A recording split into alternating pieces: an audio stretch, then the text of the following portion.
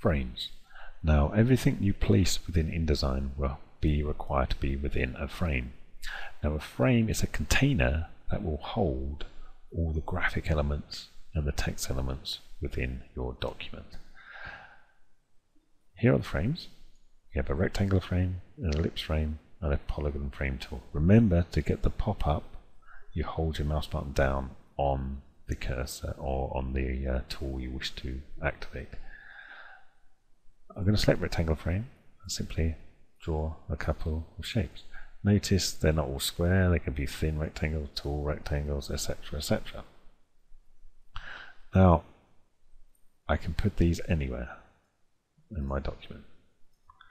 Notice they are also not following or constrained by the guidelines. You can place them anywhere you like. And once they're there, I can actually click and start typing in them if I want. Or I could select one and resize. So they're not limited to where the guides are.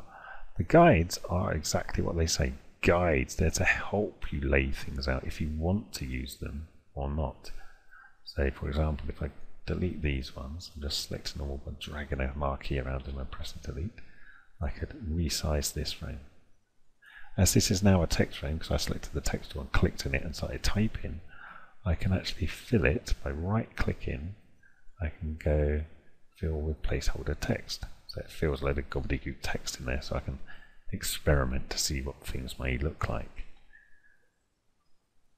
So for example, I can put it down to one layer.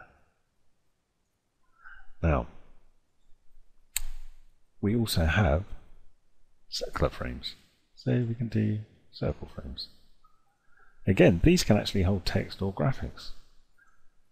So for example, if I select my type tool, click within one of the frames, I'm going to right click it again and fill with placeholder text. There we go. You actually have text within a circle. Again, you can alter the way they look. I'm going to delete, delete, delete. Now, if I hold Shift key down on the circle tool, you'll get a perfect circle, or circle frame tool, sorry. If I do it with the Alt and Shift key selected, it will expand from the center point. Okay?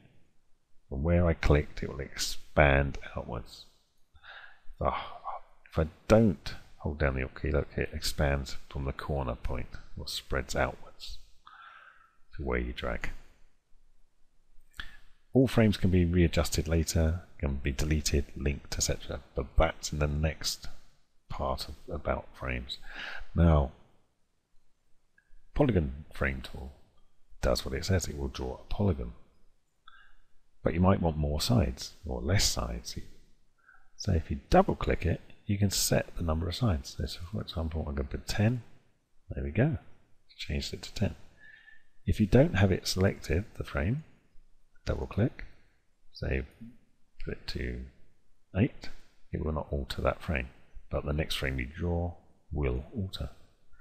So again, if you have a frame selected and you change its options, 12, it will alter that one. Now some of you may have noticed the star insert. So let's do a classic 5-sided or 5-pointed star. 45% on the star insert.